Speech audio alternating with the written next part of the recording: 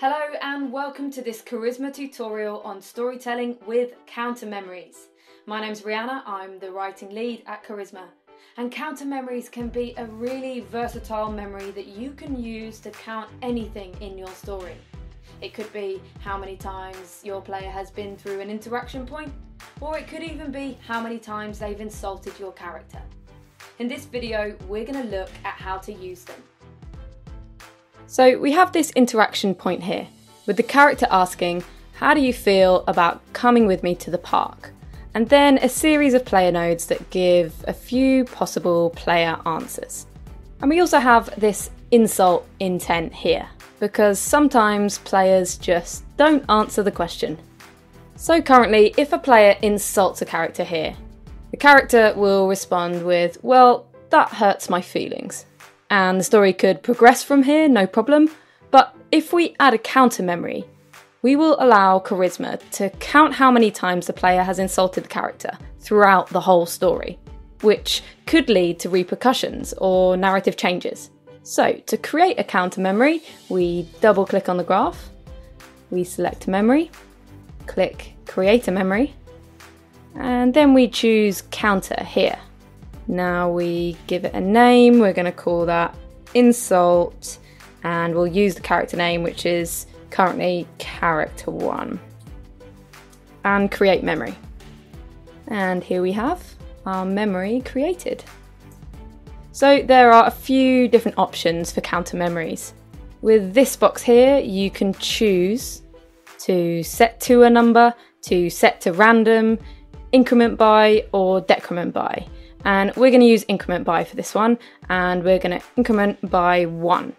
Now, we want to place this memory right after this insult player node here. So we delete this connector by selecting it and then pressing backspace. And we move this into position and create new connectors by clicking and dragging across, and the same over here. And now let's give this a test. So we click this character node here, make sure it's selected, slide out the test chat and click chat from selected node. How do you feel about coming to the park with me? Let's keep it simple. Let's say, I hate you. Well, that hurts my feelings. And if we hide the test chat window there, we can see that it's taken this white route here, shown by these white connectors. And then say you wanted to recall whatever that number has got to. You could do that in the same way as recalling other sorts of memories. So if we add into this character node here, well, that hurts my feelings. You've insulted me. And then we do an angle bracket, and then the memory name, which is insult character, there it is, times. Let's give that a test, see what that looks like. Click from that node again, chat from selected node. How do you feel about coming with me to the park? I hate you. Well, that hurts my feelings. You've insulted me 2 times.